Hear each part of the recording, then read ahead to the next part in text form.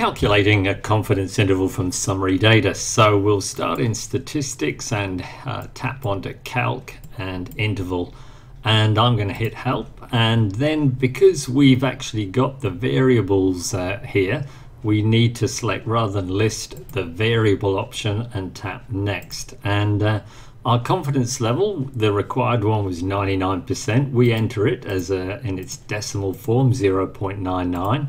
Notice the hints at the bottom here on the help remind us about these things.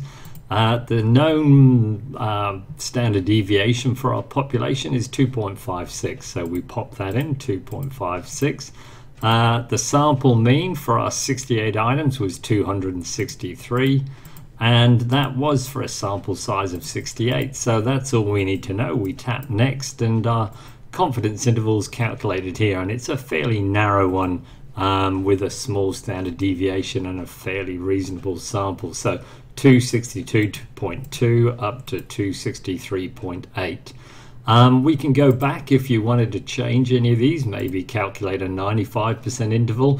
When we're finished, we just tap on the cross at the top corner, and that returns us the statistics.